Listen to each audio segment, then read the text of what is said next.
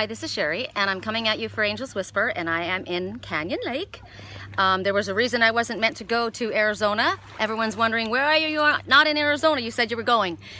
And I got way late at the last moment, and I was really mad, and it was impossible for me to get there and stay, and now I understand why, because it's literally boiling out there, and I wouldn't have been able to do my hikes, and so I'm here in the, it's boiling here too in California, but I'm here in the lake. Look how fun is this. Everyone's out on their paddle boards, floating around.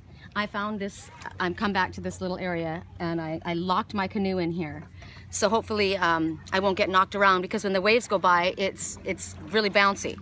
So I'm gonna speak to you about a special totem.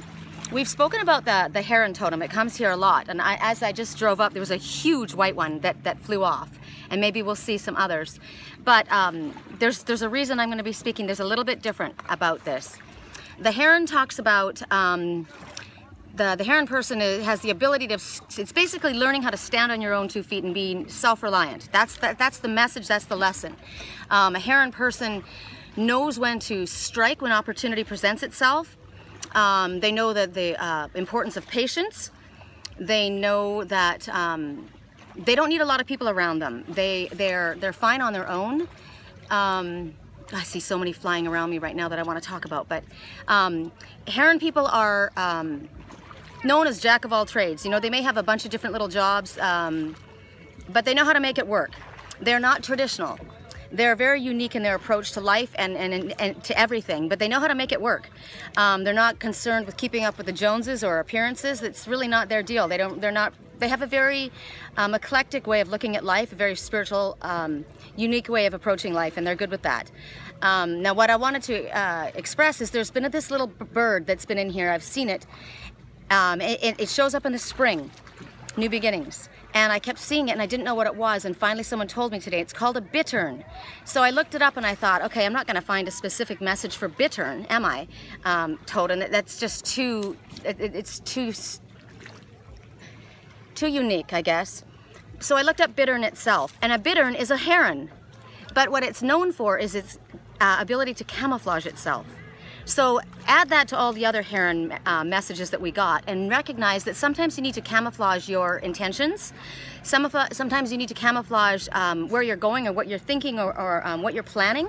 So, and then put that together with the fact that you're going after, you know when opportunity comes, and you know when to strike, right? So you might be hiding in the bushes, right? They're camouflaged, you can't see them, they literally meld right into the bushes. So it talks about maybe that's what you need to do right now, is step back and camouflage yourself, or maybe somebody else is doing that, and the opportunity is gonna, they're gonna come forward and strike. So put those all together, that's our first message. I'm going to go right to the cards, and I'm not going to say it, so let's just go to the cards. The Psychic Tarot, I haven't used it in a very long time, and the first message that we're going to be getting is speaking about destiny. I'm going to put my, let's see, how can I do this where you can actually see something besides the tree? I'm going to move us out like this, and maybe you can see the water. I hope that you can. Ah! This is our card. Destiny. And as you see this woman, she has her hand over her heart chakra, and it's basically saying good fortune is on its way to you.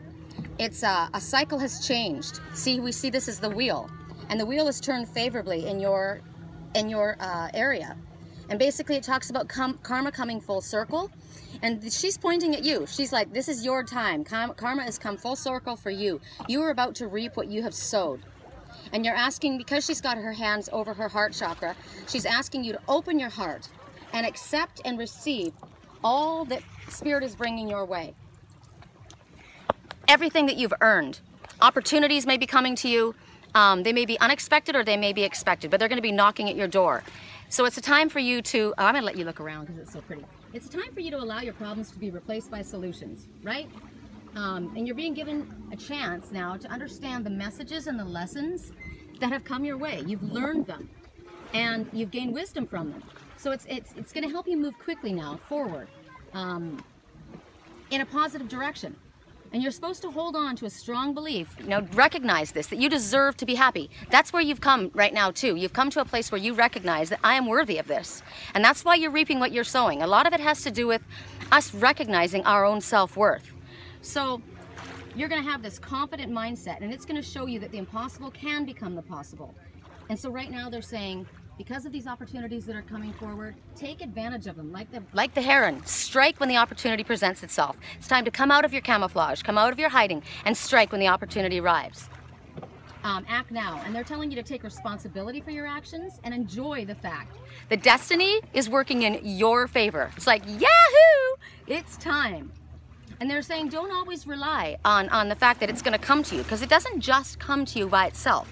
There's things that are required of us, so we need to follow our direction from Spirit and do what Spirit's asking for us to do in order to bring these things to us, right? Okay, so the next message that we have coming is, and I've got to make sure that I get this in the right area, is speaking about, let's see, how do we do this? Oh, Lord. It's the crown chakra that they're showing us. The crown chakra. Ah! Sorry.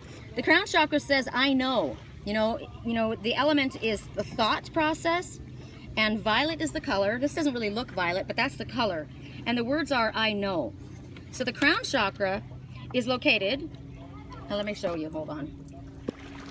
The crown chakra is located at the top of your head, right? This is where Spirit sends energy to you. This is where, it's called the 1,000-petal lotus.